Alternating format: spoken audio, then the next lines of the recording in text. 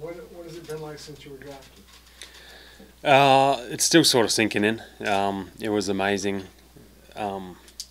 Obviously, lots of calls from back home, the folks, friends, family. But no, it's been unbelievable. But I'm excited to be here. Were you in Salt Lake City? No, I was in Santa Barbara. That's right. Yeah. The missus lives in Santa Barbara, so I was with her. Okay. How much contact did you have with the 49ers before the draft process? Quite a bit. I went to the Senior Bowl, spoke to Coach Hightower there. Combine, spoke to Coach, and then Coach Hightower and Coach Kwan came and worked me out in Utah and went out for dinner and stuff like that. So. Did you meet Reggie Cobb? No. John Lynch said that workout was Hightower came back saying that was one of the best he's ever seen. I mean, was there anything that really clicked for you then that you remember about that workout specifically?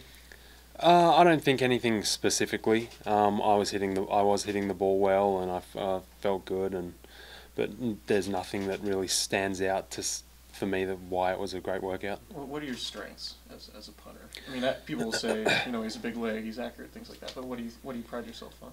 Yeah, I feel like I've got good leg strength, and then accuracy. I feel like I'm consistent at like putting it outside the numbers if need be, or sky punts, like short yardage punts. I'm confident, pinning opponents, stuff like that.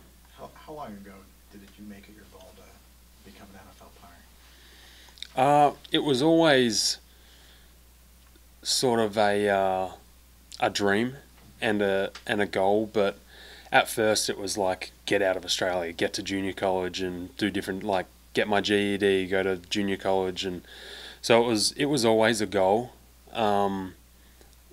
But it wasn't until maybe like junior college or the start of my career at Utah where I would see other punters punt, and I'd be like, actually, like I think I might have a crack at this. Like think I'm in good stead for NFL career.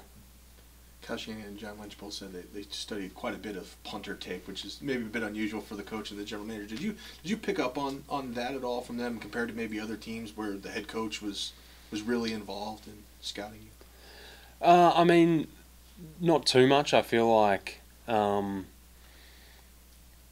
there's a side of like the draft process of sort of trying to stay away a little bit as well and not not give too much interest, but it was more Coach Hightower and Coach Kwan coming out and having dinner and them sort of saying how highly they thought of me and stuff like that.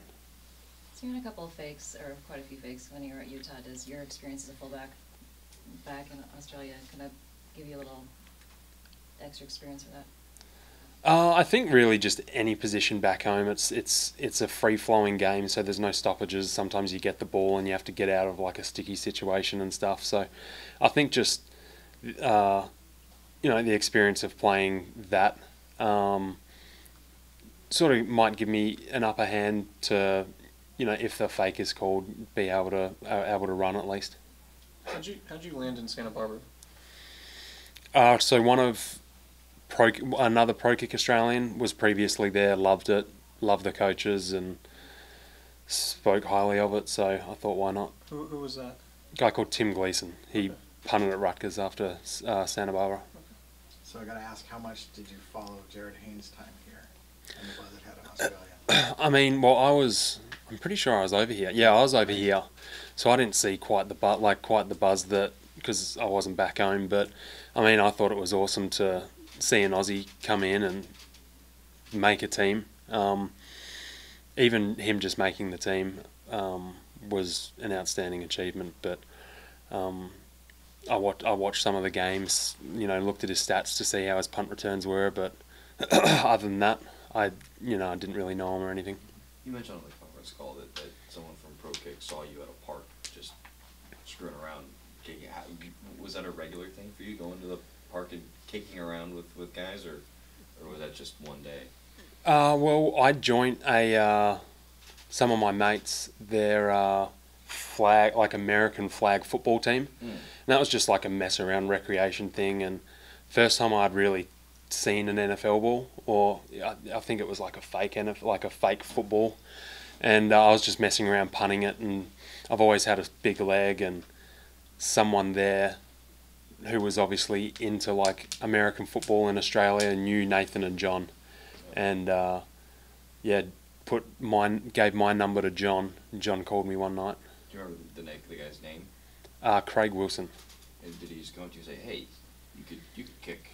Well, there was me and a load of mates, and we would always, you know, he was like a very vocal, like he was a coach, and he was very vocal, so we would give it back to him, being the other team, and that he came up and spoke to us and sat down and was just like, "Hey, if you guys ever wanted to, I could pass your number on, like you've all got a good kick and all that." And I was like, "For sure, like I'll take that." Yeah.